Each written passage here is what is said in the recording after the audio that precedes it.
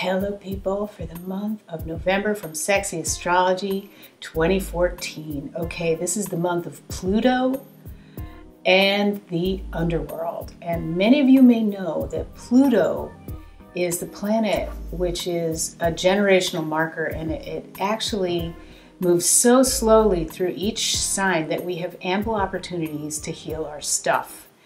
And so it's a generational marker in terms of fashion, design, things that are popular, fads.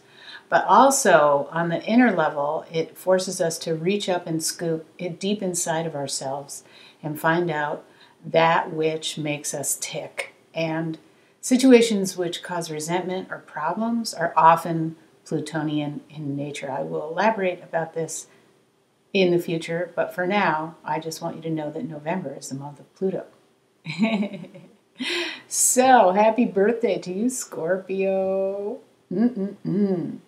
Brown and gray are your colors. Okay, what?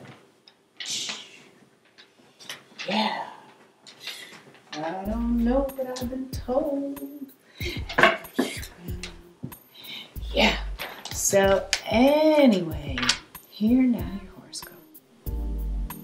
Hello, dear Taurus from Sexy Astrology for November 2014. Home is where you need to focus all your attention right now. Loads of lusty moments in the kitchen and or around food, meaning cook, cook,